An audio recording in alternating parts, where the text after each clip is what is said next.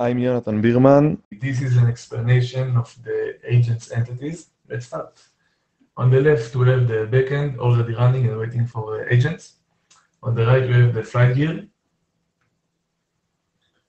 Now, the first line here gets the flight gear to open a server socket, which waits for flight orders from the agent on this port and the IP, of course, that are written in there.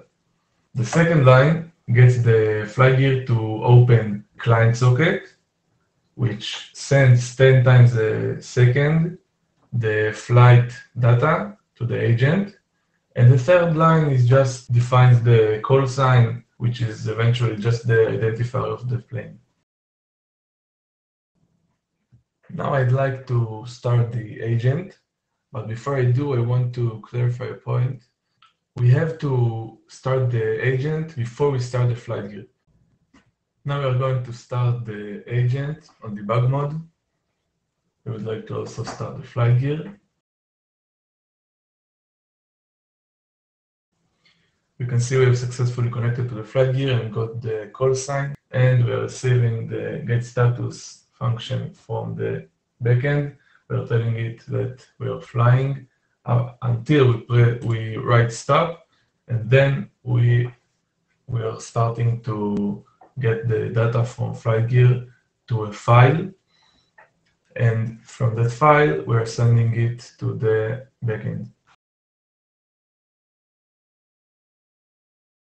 And in the end, we close the flight gear. Okay, let's go through the code of the agent. First, we can see clearly that there is a dependency injection design pattern here. If we go into the constructor, we can see that it gets client handler. Okay, now all the agent is implemented in MVC design pattern. So we can see that the model and the view are observables, and we can see all the notified observers. We can see also notified observers with debug messages.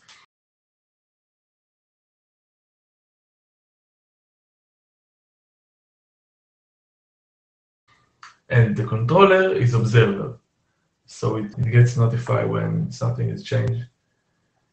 We can see here in the constructor that we define the observables, and in the update, if the view is active, pretty much if we're in debug mode, it prints the argument.